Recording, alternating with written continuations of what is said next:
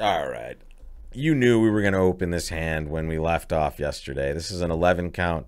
It's third chair. So let me just tell you, in real circumstances, at real bridge games, real tournaments, you would open this hand 100% of the time. Third seat is a seat we open light with. In best hand tournaments, you would open this hand anywhere, anytime in a best hand tournament. But especially in real bridge and third seat, if you're not opening light in third seat, you're giving the opponents kind of an easy pathway to success against you more often than the other players are. That's all. Simple as that. Let's see if they like a support double here. They do. All right. So here, some players, some partnerships, they do weird stuff here. Over a no trump overcall, they might play some sort of penalty situation here.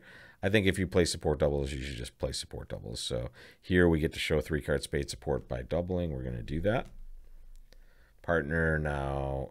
Okay, we buy 2 spades. So in a robot tournament where you're playing against a bunch of different players, this is usually a win because a lot of people miss support doubles, right? Which is fine. You have to miss support doubles like 100 times before you get them, right? It's why it's fun to practice with the robots. But here we picked off a nice 8-card spade fit at the 2 level. Super happy. They lead the 3 of diamonds. We have 1 play only. We know they're not leading away from the ace. Queen of clubs. Ugh, yuck. We will cover. We'll hope they lead a club, though. We want to shorten that position there. Wow, they're just getting... Look at these guys.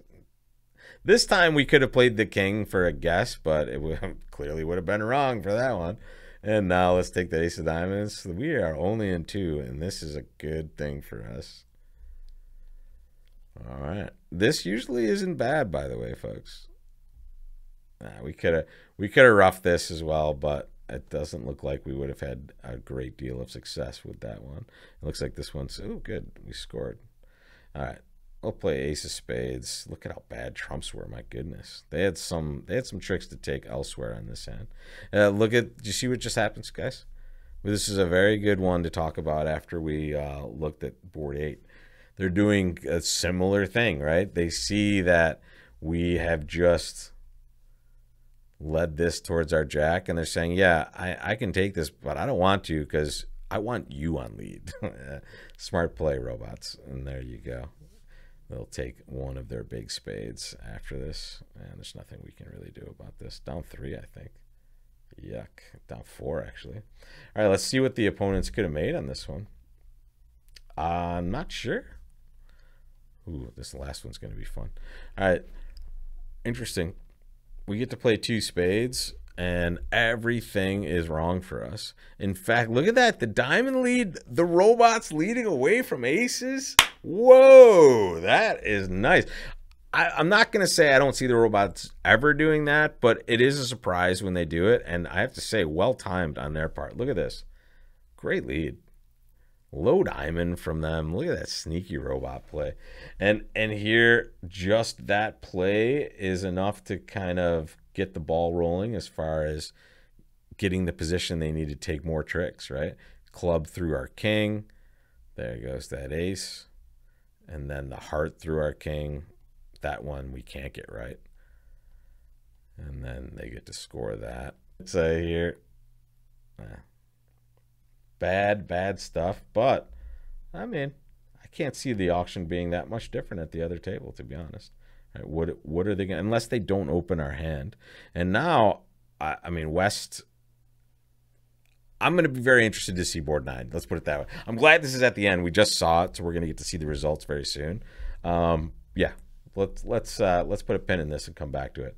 But we left something on the other screen here. Look at this hand.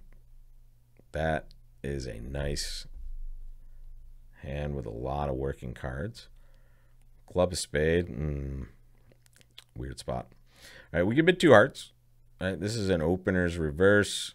I would say our hand is, because partner bid 1 spade, I would say our hand is closer to this than the 16 that we're looking at, right? Because everything does appear to be working. The other choice is just 3 clubs, which is going to show our hand quite well. I could go either way.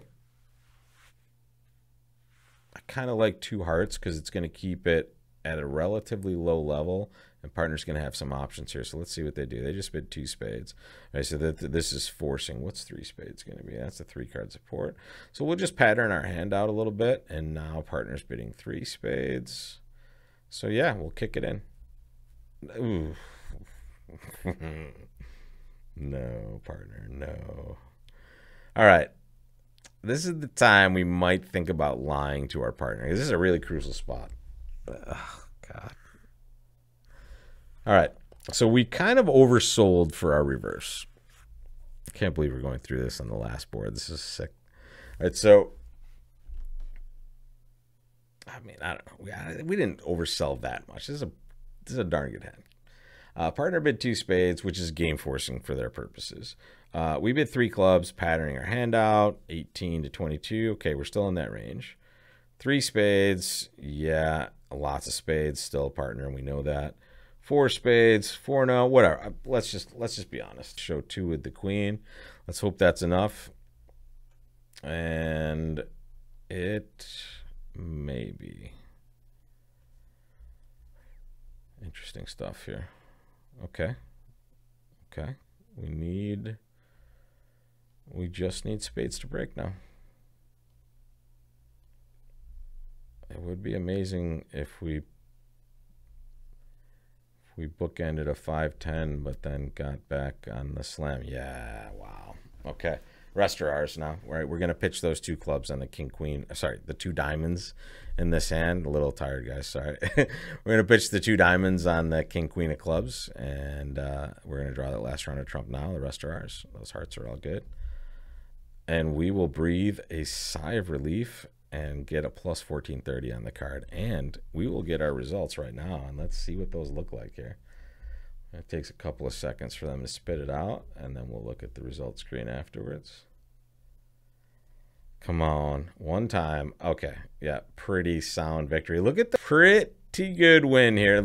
Interesting. Lots of similar stuff. They got board 6 right. Very happy about that. Let's jump into the results and get a better look at all these. So let's see. Boom. So pretty solid victory for us here. I mean, obviously, we did get pretty lucky on board 4, which we'll take a look at in a second. But this first one here, the robot looks like had a similar auction to ours. In fact, the same auction, right? They responded 2 diamonds and then just bid 4 hearts. And we talked about this at the very beginning. Plus 5-10 doesn't mean you have to be in slam. It just means you took a lot of tricks, right? And maybe that's a good spot. Here we gained 1 trick just by beating diamonds, 1 extra trick. Basically, we got it 2, and they only got it 1. And this one here, the robot was actually in 3-no trump. We would like to have tried to have played 3-no trump. I don't think we had. We didn't get. Whoa, what's going on with this result here? It's weird. All the other results appear to be where. Oh no, sorry. Every other result is going a little haywire here. Maybe this needs time to load, but I think the robot might be upset about this score, and it's not showing us the result. I would love to have seen how they got to play 3-no trump. Remember, this was the hand where we need a lot of help, and also they were down in 3-no trump, so I'm guessing they just lost all the spade tricks that they should have lost against 3-no. We got to the contract that was able to make, but with the distribution and everything being perfect for us on this one. 3 spades here.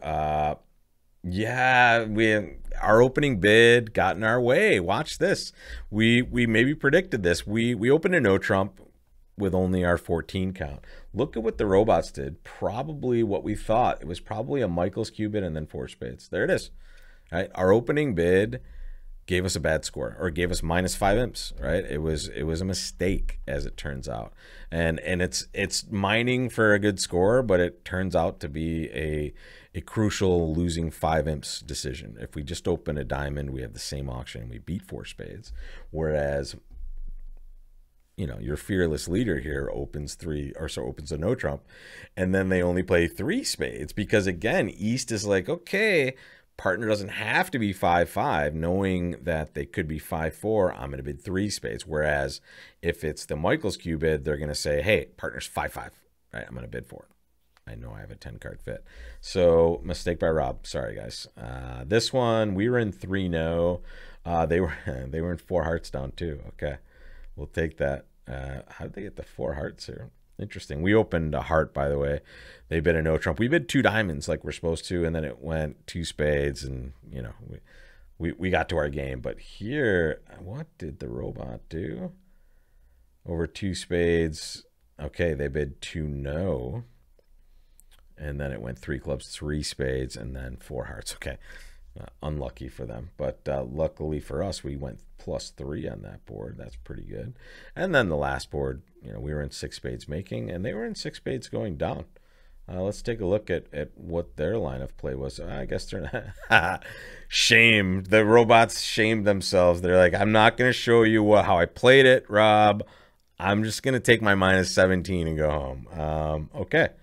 I will take that as a no, robot. All right. No there, no bueno, and no here. Yeah, no bueno on either of those boards. This is like, hey, you know, the robot said enough of this resulting. I'm going to go back and practice till next week. Well, we will see you guys again next week. Hope you enjoyed this episode and this series. Guys, just let me know what you're thinking about this. I've had a lot of good feedback so far, so anything you guys want to see, I think I might do a just declare at some point, or maybe I'll do that separately. But having a lot of fun challenging this robot and teaching you guys as I go, and certainly making the mistakes that I'm due each week. So here, tactical error on this board, right? Board 5, we could have just cleaned up our imp scores a little bit instead of going 5 minus. We could have gone even there. And oh yeah, I forgot to look. 2 spades in the north, down 4. What did the robot do here? Okay, so they just kind of let them play the entire hand. They never opened our hand. And they take a look at West. They opened a heart. It went a spade, 2 clubs, 2 no, and they bailed, which is pretty reasonable, with knowing they kind of have a weird misfit. And they got to play 2 no trump, which us going -200 was still good enough for them to get 2 imps, because they could only go +150 with those east-west cards playing the contract. So those were our 2 suspect results. The rest were pretty good. So we'll try to do this again next week.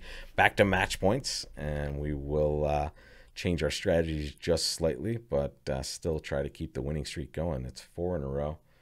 And we will go for 5 next week. So thanks for joining us. Have a wonderful weekend. And don't join us for the weekend game.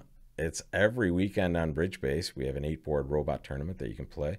Some of the best bridge players in the world will play alongside you, and you'll get your results streamed right with them. So I hope you're enjoying everything you're seeing here on this channel and on bridgelesson.com. Don't forget to join us in both places, guys. Take care.